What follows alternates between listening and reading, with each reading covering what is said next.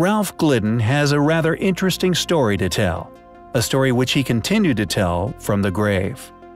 While digging on Catalina Island in the Gulf of California between 1919 and 1928, he found, according to him and numerous newspaper articles from the time, numerous skeletons. But what made his claims particularly interesting, however, was the claim that their average height was around 7 to 9 feet. The question arrived at by all those who have heavily researched his story is, where are these skeletons today? Could it really have just been a publicity stunt? Or did Glidden actually somehow find the remains of a lost race of giants? Santa Catalina Island, also just known as Catalina Island, is one of the Channel Islands off the coast of California in USA. The Channel Islands holds the title as the location of the earliest evidence for seafaring in the Americas, and also the earliest evidence of humans in North America. Ralph Glidden, who worked on the islands for several decades, was an amateur archaeologist who successfully uncovered ancient burial sites on Catalina Island.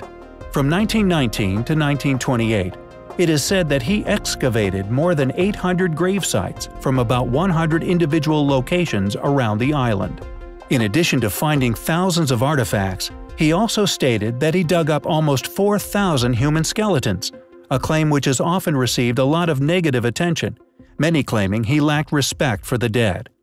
However, his reasoning was quite profound. He claimed that there once lived an advanced ancient race of tall, fair-haired Indians on Catalina Island and the adjacent islands.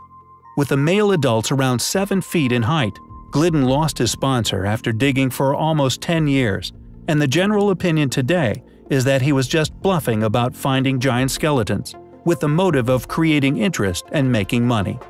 However, he never made much money from his finds and received little financial attention. Additionally, Ralph Glidden was not the first to find a giant skeleton on Catalina Island. According to Pittsburgh Press, July 20, 1913, and also the Daily Telegraph on July 26, a German naturalist named Dr. A.W. Furstenon uncovered an 8-foot skeleton on the island. The skeleton was found with artifacts such as mortars, pestles, and arrowheads, all different from the ordinary Indian burials, plus a strange flat stone bearing unknown symbols. Furstenon had, while in Mexico, heard the legend regarding the noble race of giants that had once lived on Catalina Island, long before the white man had arrived. He would find the skeleton along Avalon Bay, in black hard sand, yet alas, the remains have since vanished. All over the islands there are countless reports. According to several newspaper articles, Santa Rosa Island was the site of a dig in 1959, where they discovered several skeletons more than 7 feet tall. The tops of the skulls were painted red, and the skulls were described as having sloped foreheads. On San Nicolas Island west of Catalina in 1897, a party of relic hunters stayed 3 weeks on the barren island, and Newark Daily Advocate would subsequently tell of them finding bones of a giant race on San Nicolas Island. Whether these bones finally made it into private collections is unknown. In 1930, Glidden was ready to sell his collection, including his whole series of secrets regarding the island. In return, he requested an annual annuity for life, funding for 5 expeditions, and the necessary financing for various planned publications that included a large monograph chronicling all of his excavations. But it seems, sadly, regardless of Glidden's confidence, nobody wanted to buy his miraculous finds, and in 1962, at the age of 81 years old, he sold his collection for a mere $5,000. Just 6 years later, Glidden died. However, in March 2012, an unlabeled box was discovered resting deep within the Catalina Island Museum archives.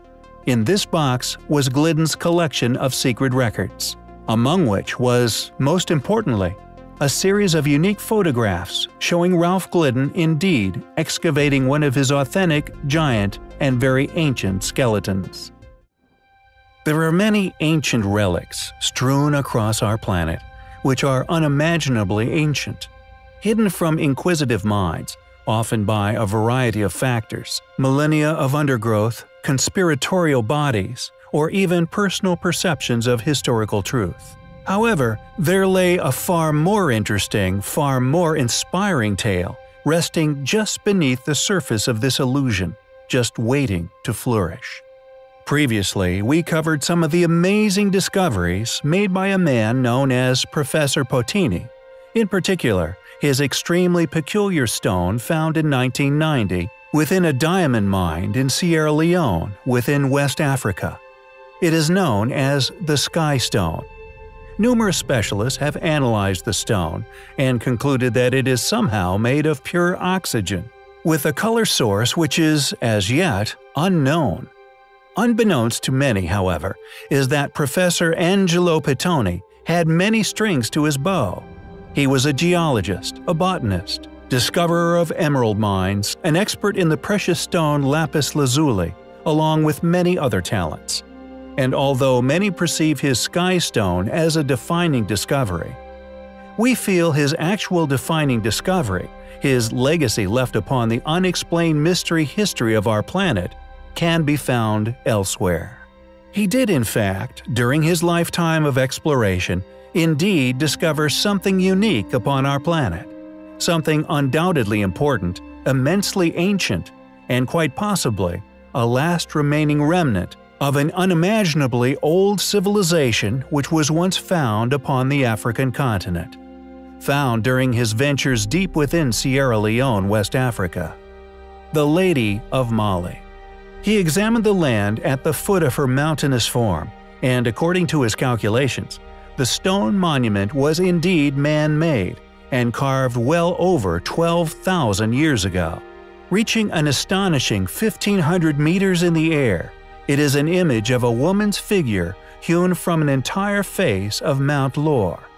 Predictably, due to modern academia and the entrenched paradigmatically cast spell upon many modern fields of study, the only explanation that can be ascertained for this clearly man-made, highly ancient artwork is that it is merely a coincidental natural formation. In an interview with journalist Carmen Mikado, Pittoni explained that the statue is located to the north of the city of Conakry and close to the country's border with Mali. The geologist estimates the Lady of Mali to be some 20,000 years old. This concluded through the observations of displaced motions within a natural rock fault he found within the lady's form. He also spoke of caves in the area, which contained mummies, guarded by the locals, who he claimed rumored of their, quote, Atlantean origins. Unfortunately, Professor Potini died in 2009, so any other invaluable information he may have acquired regarding the area went to the grave with him. However, the Lady of Mali remains and will undoubtedly live on for many years to come. Just who could have built the Lady of Mali? Is she really a 12,000-year-old relic left by a pre-flood, pre-cataclysmic civilization, or merely a natural formation? Do you believe an opinion based on a historical assumption, or one based upon explorations, investigations, resulting in unexplained physical artifacts? We will let you decide.